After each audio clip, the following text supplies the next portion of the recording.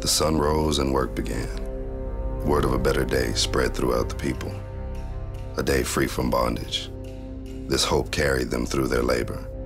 They knew their God was faithful, that he had a plan, one to set them free, to a land promised by God, to his people, for his people. A plan of redemption, but they lost focus. Turned away from the God who was faithful, worshiped false idols, turned back to the very culture God was rescuing them from, turned back to their past, to bondage. So they wandered and wandered. They began to grumble and curse the God who rescued them. They would never set foot in the land they were promised. They would never be unleashed.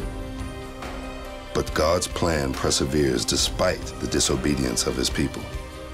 He waited for a new generation to rise up from the dust, one that would step out from their wandering and enter the purpose for which God was calling them, to be a nation set apart that would bring glory to him.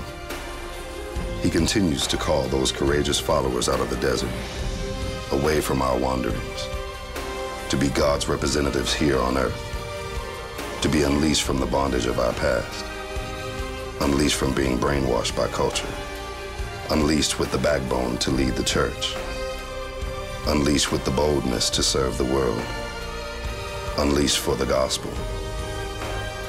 He calls his people to be unleashed.